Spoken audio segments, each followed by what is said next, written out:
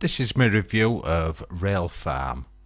It's going to be interesting. You're going to see this kind of video a lot where you see things that you wouldn't see in Farming Simulator, which is sort of curvy ploughed lines and soil that looks like it's really been ploughed. Doesn't that look nice? And it makes the game look extremely interesting, but looks can be deceptive, as you'll find out.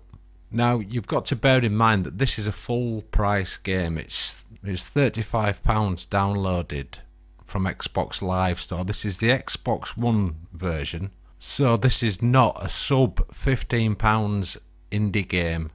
It's a full price AAA kind of price game, so you're going to expect some quality out of it. So what do we get for his money? Well, you get one map and you get a handful of vehicles. That shouldn't really be a problem. If the gameplay is good and it all works properly, you could still have a really good farming game, even on a small map.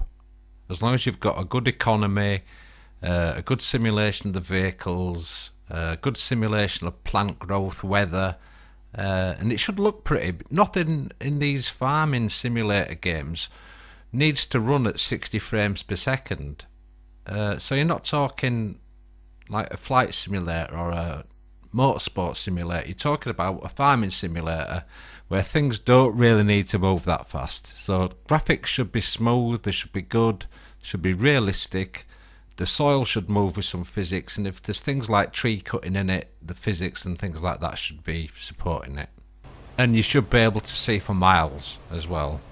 This game has got, it's like you're in a valley, so it's got mountains all around it, so that shortens your horizon. So they've cheated a little bit on that, but if everything else works alright, it doesn't really matter. Well, the first thing I do with any simulator, or any game really, is I turn the music off so it's straight to the menu, which gave me problems immediately. I couldn't use the stick to alter the menus. It just wouldn't do it. It just kept changing everything but the one that I wanted it to, which was the music. So straight away, that's strange. I had to resort to using the D-pad, and then I couldn't get the aim inverted. I have this stick the other way to other people. It's like a flight simulator. I had to do that via the dashboard, you know, the control settings on the main settings on the Xbox controller. But that's just a little niggle. I don't suppose that has to be in there. I got a way to get it working how I wanted. But the major problem was I did the tutorial and the game immediately crashed as soon as I'd finished it, right back to dashboard. So I don't even have a recording of that because you can't record to dashboard. So this is all within the first 10 minutes of being up and running. So straight away you're thinking, oh dear. So I decided that instead of just jumping in and going straight into free mode and making my own farm, I'd try the game's attempt at a career mode where you don't own any land. You only own a pickup truck, and you have to go out doing jobs for other farmers. So I gave that a go. Unfortunately, it doesn't really work. And I mean, it actually doesn't work. Some of the jobs that are incredibly simple, like watering a field or putting pesticides on a field, them sort of jobs, and harvesting, they go really quickly, and it's like you've only just started them and you've finished. There's like a gauge that you have to fill up, and you get a certain amount of time, and the time's extremely generous. Some of the other ones were like ploughing and seeding a field with extremely small implements. Well, I'm not used to working with small stuff. Anyway, you'd get an hour to do it. This is now a real time, and you'd be poodling about, and you get to the last 10%, and you can't get rid of the last 10% of the work bar that you've got to fill up. And eventually time just whittles down and whittles down and whittles down until you've just spent an hour and achieved nothing, and you fail the mission. And I thought it was just me messing about or doing it wrong, but time after time I just kept failing the sowing and ploughing and cultivating missions, and had to resort to just doing harvesting and simple watering. So there's something horribly wrong somewhere. So I decided to go back and play free play. Forget about all the missions. Free play, you start with your own little farm. You got 3 fields, a tractor, a little plough, a seeding machine. That's about it. Oh, and your pickup, which is absolutely useless because the map's so small you just don't need it. So the best thing to do with that is sell it straight away for $22,000. So I decided, because I wanted to do a quick review on it and just really get into the game as fast as I could, that I was going to hire everything. So I hired the biggest tractor I could and got the most powerful tractor that I could and the biggest plough that I could. And that was going to be the theme. I was going to get the biggest of everything. There isn't that much to choose from. There's not many vehicles in this game, which again shouldn't be a problem if the game works. I would like a farming simulator to work. And also, it might be possible I might get a couple of things wrong in this review, simply because I don't know how to play the game. Well, that little bit of ploughing you saw at the beginning was the very first tutorial. And that was it. It crashed after that, and I tried it again and it didn't crash, and there was no more. It was just literally a ploughing tutorial and then you're thrown in. You weren't taught how to seed or anything, which is a bit odd. But I've played all the farming simulators on the Xboxes so far, so I've got a pretty good idea of how to play these games and what I expect them to be like. I've obviously got to use Farming Simulator, whatever year, as a benchmark to compare this to. And is this better or worse than Farming Simulator of whatever year?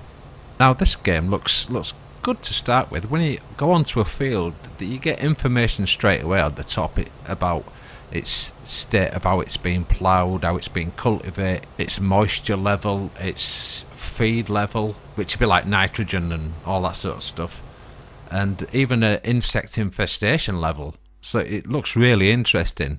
Well, you know, interesting to Farming Simulator type geeks. You know, we love that sort of stuff. It's why you play these games. And of course the copious amounts of stats and spreadsheets and things like that. So my first job, I decided obviously plough. So I set off with my little plough to plough the field, and decided that I was going to use, because I'm testing it, use the AI, an AI helper like you get in Farm Simulator. And what you'll find, as soon as you press B, the tractor that you're in disappears and you're left standing in the middle of the field that's now empty with a spinning icon that looks like something out of a spy game hovering over the field. Your tractor and your plough's gone. You're just standing there. You have to go check in the menu, and then you can see that you've got a worker ahead and how long it's going to take. You don't get to see the tractor doing any work. It just disappears. Ooh, that's lazy. Well, I used the worker on 2 occasions. Once for the on the ploughing, and then once for harvesting. Now, when I did it on the harvesting, it had just started raining, and you're not supposed to be able to harvest while it's raining.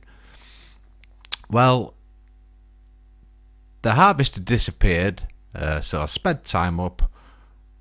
The harvester appeared back on my farm. I went back and checked. There's hardly any grain at all in the harvester. And then when I went back to the field in the harvester to make sure, it hadn't been done properly. There was loads of field left unploughed. Unharvested, and that had cost me, I think it was $1,500 to not have the job done. So I ended up doing it myself. It was completely pointless, absolutely pointless. Basically, the computer AI worker had me over for $1,500, and just went with my money and just left me to do the work. I mean, that's fraud. It's a crime. Everybody knows that. And I bet by now you're actually getting a flavour for how this review's going to go. And you're going to be right. It's just not good. This game is not finished. It shouldn't be available for purchase. It barely works, really. and that's being kind to it. The graphics engine is extremely ancient looking. The level of detail is pathetic. There's a little bubble of detail, not quite as obvious as the one in Farming Simulator, which does the same trick, but it's there all the same. And it does the ploughing so well, and the cultivating, but that's it. That's all it does. You can plough outside fields, but there's this mechanic in the game where you get tired, but that takes ages. I stayed up for 2 days and it only went, the little health bar went down to half. And when the stuff grows, you can see in this part where I'm ploughing it's not my field, I'm just ploughing like you do in Farming Simulator, and I end up planting it all up and everything. But when it grows, it only grows within the boundaries of the field, so it's extremely unrealistic in that respect. But you can spend a long time working these fields for very, very little return, even on the easy mode, which I played on. And selling stuff is hardly worth the effort. The amount of money you get and the amount of effort you have to put in, it's just, I don't think that you're going to be able to, even on easy mode, you're probably going to go bust. But that's maybe because I bought all the expensive stuff. Well, I didn't buy it, I rented it. But the returns on your work it's awful. And just going back to the stamina bar, you go back to your own house and you sleep for 6 hours. Why 6 hours? No idea. But when you go to sleep, what the game does is, if you've ploughed outside your field, it just resets everything. So it just puts the map back to how it should be. And I suspect that's why they've put that tiredness thing in the game, because it didn't seem to affect me at all, even when I ran it down to like a quarter or something. The stamina had no effect on the gameplay. I mean, as it stands, this game, in my opinion, shouldn't even be on sale, but it's not worth more than £10 or £15, even if it all worked properly. It doesn't get much right. Some of the lighting effects in it they're quite nice. You can see the shadows lengthening, but you see all this shimmering and just awful quality graphics. It does, look at this field here, it does your eyes in. It's awful. It's really awful. That's one of the missions I was talking about doing. And you end up just driving around that field forever, and that bar never fills up, and the timer just runs down. So it's extra frustrating because you spend all that time messing about on a field that size with an implement so small to end up with no reward. And that's actual rail time as well. When the game's running normally, it usually runs, I think it's at a faster rate, even on the slow, if you know what I mean. You know, time passes faster in the free mode. It doesn't run at rail time. This is a bit of a reoccurring theme with games on this generation of consoles that are always connected to the internet, is that they think they can patch things whenever they want, and just leave you sitting there sucking on a full price purchase that doesn't really work properly. If things were different and you could get a refund, which they do, I think on Steam, I think you can get a refund. I don't see why you can't have one on Xbox Live, because when you pay money for goods or services, that you're supposed to get something that's actually of the correct quality and that's fit for purpose, etc. It's one of them legal things, and we're just not subject to that. And if we do get to a point where we have certain rights when we download stuff which we don't seem to have, these companies are going to go bust very fast, because people are going to buy the games and they're going to straight away get a refund when the crap like this out of the box just doesn't work.